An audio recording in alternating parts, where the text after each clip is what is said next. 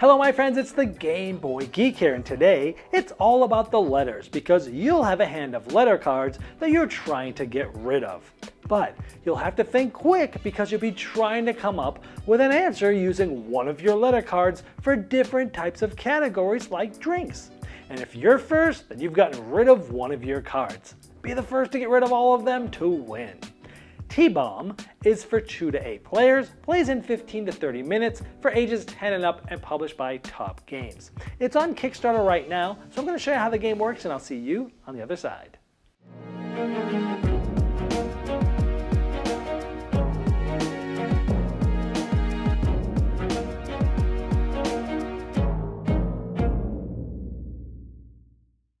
This is a Kickstarter preview, so all of the art and components you see here are prototype. You're going to want to check the Kickstarter link in the description of this video to see all the final art and components.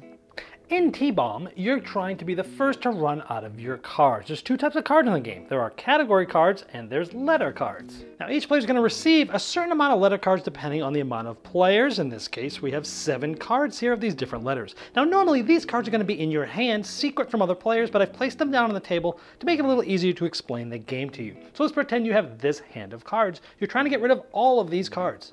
Now what happens is a category card will be flipped over. And most of the time it's going to be a category like this. It'll say country. Now remember, these cards are typically in your hand. They're never on the table, but I've got them here just to show you. So we're trying to come up with a country that starts with one of the letters that's in our hands. So we may be thinking, Pakistan or Indonesia or Italy, or things like that, or Tanzania. And you're not necessarily trying to come up with the best answer. You're just trying to come up with the quickest answer that actually fits this category. So maybe right away we say Italy and we discard it and we say Italy.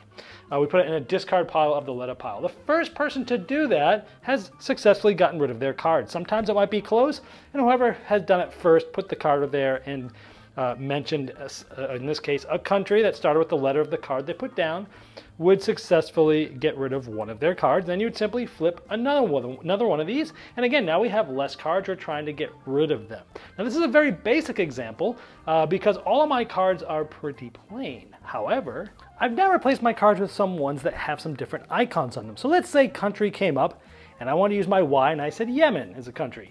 And if I'm the first player to do that, this plus means all other players must draw a letter card from the letter deck, meaning they have more cards now and I actually have less.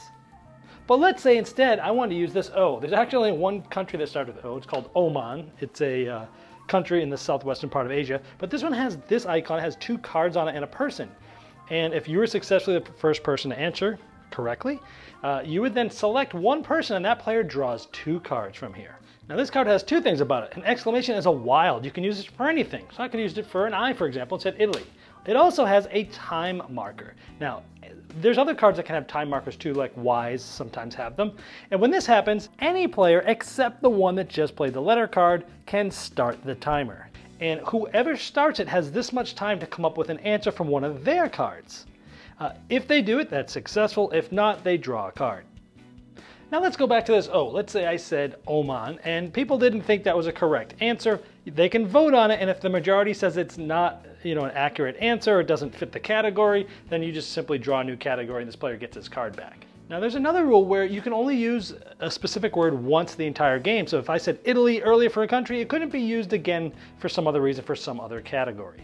Now sometimes there's not a category on some of these. There's other things like a time bomb. When this happens, a new card is played and we see the new category animal, but then the timer is started. Then the player that played the last card will start and they have to do the same thing, come up with an animal with one of their cards, place it here, and it goes around a clockwise manner. And when this runs out, whoever it's in front of has to draw 2 cards, letter cards, and whoever's to the player just before where it ran out has to draw 1 card. So that shakes up the game quite a bit. Now sometimes when you're trying to get a new category, you'll come up with a card that says duel. Now the player that had played the last letter card gets to challenge any one other player.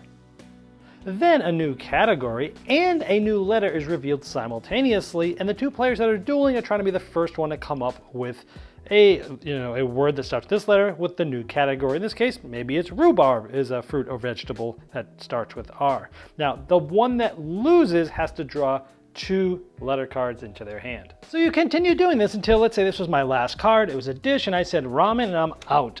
I would win the game. Now there's 3 different ways of playing this. You could play a quick play, which is just playing 1 round, and if you finish, you're the one that wins the game. Or you could play party play. You play 3 rounds, and at the end of each round, you count how many cards are in your hand, and each card counts as a point. So for example, if someone went out and we have these 3 cards, it's 3 points. You're trying to have the least amount of points after 3 rounds are played to win the game. Or you could play last man standing, which is you play multiple rounds. At the end of each round, you get a point for each card, in this case 3. And once you get to 10, you're eliminated and the last person standing wins. And here's a look at many of the other category types that you'll find in the game.